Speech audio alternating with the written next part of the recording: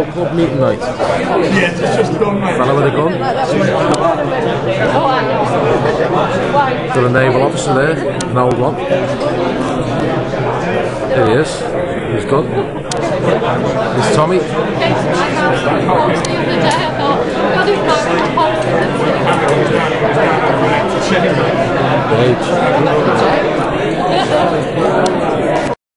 Whereabouts was it? Here's Mark's Roman coins there. That was Lord Batley. Yeah, where is it? Is that from Natwich?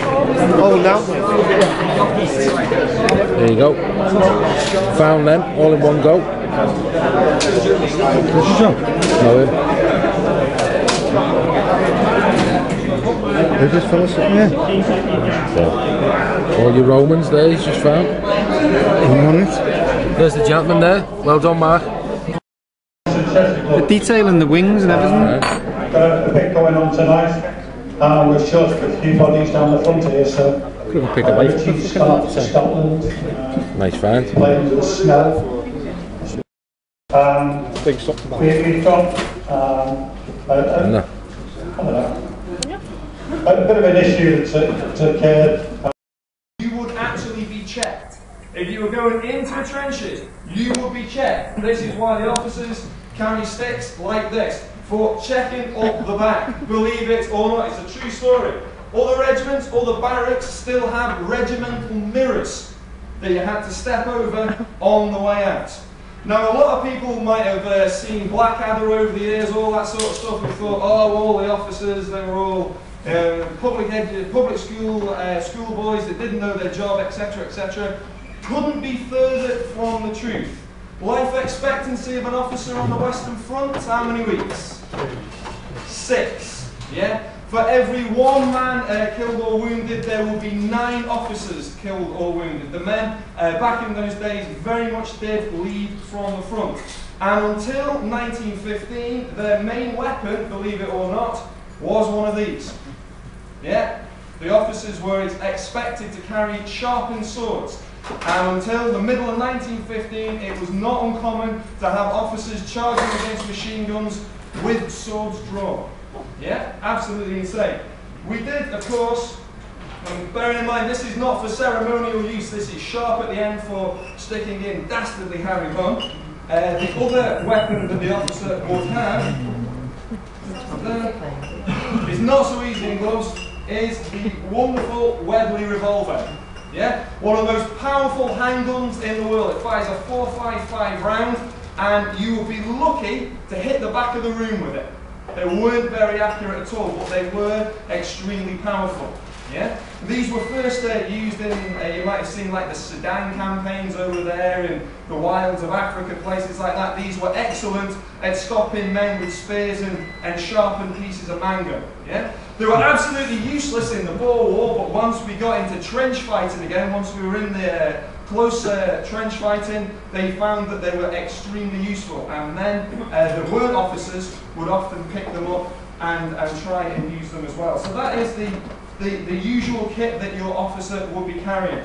Apart from that, he would have his binoculars, he would have his maps, he would have a compass, he would have all sorts of stuff.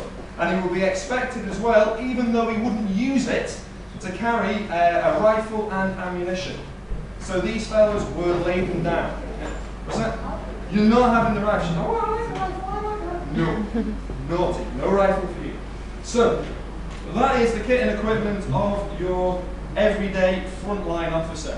Now, not everybody was an officer. There would be 24 to 26 officers for about 1,000 men in the First World War. Version of the stuff that you've just seen, the 1903 pattern stuff. The good thing here is your ammunition actually comes in clips in this. With this set there, you had to put every single round in individually. It was that difficult to use.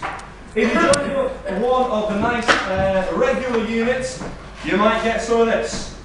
You might say, well, this is the most boring, unpleasant looking thing of it all. Yeah, yeah.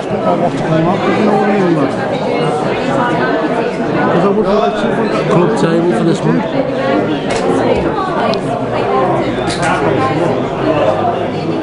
Roman silver. That's from about 18. The Soldino Hammered.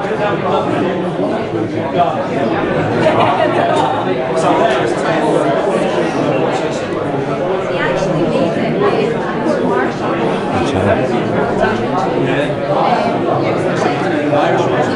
King John Voided Short Cross.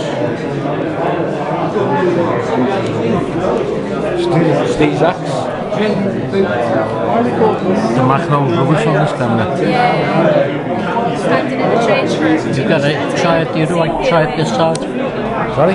Try it this side because you 16 minutes. That was, you know, when you got got better as a because you've got a shadow on this side. Yeah.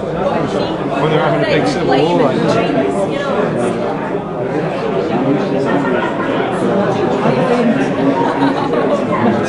Jackie's plate. That's what I can imagine thinking that would crash your ass and go, wouldn't it? Yeah?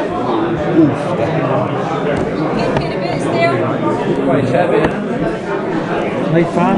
9 caracoles, we had a few bob. Yeah. Their kit and equipment when they were carrying it, their kit weighed about 6-7 stone. And yeah, that's it. That's 14 pounds. All of it makes you sick.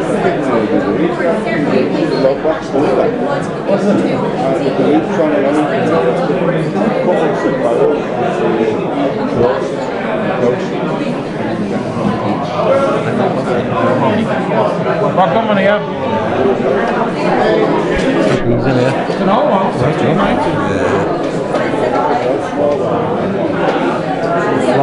These are the modern coins.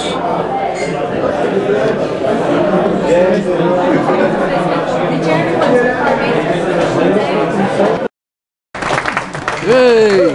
Go on, Steve. What's your steps? Don't fall. Aye.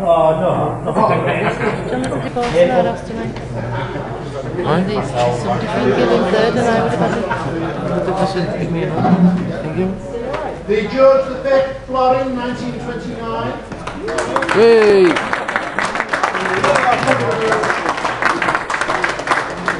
You ain't going out. There she is.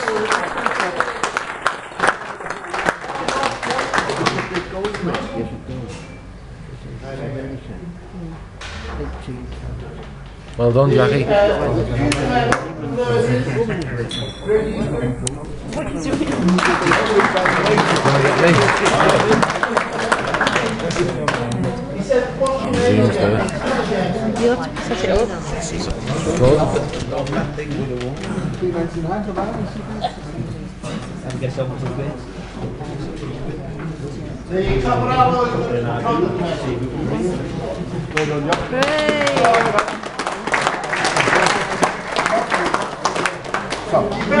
On the whisper of 2 inches. I can't even see.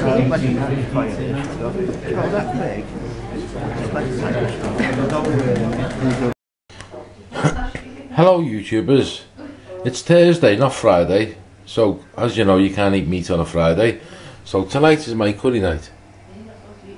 There you go, John's ring sting chicken tikka vindaloo, veg pillau rice. Right, this Easter we've got a couple of guests over, which is Jackie's son and his girlfriend and the children, which there they are. Say hello, Jackie. There's Dale and there's Becky. Look at his mouth. Get away. Right, I'll see you tomorrow on the hunt. Happy hunting. Take care. Hello YouTubers, this is Jet Skis On 2006. What day is it? Anyway, this is my version of a Scouse Elvis. Thank you very much. And happy hunting. Take care. Ciao.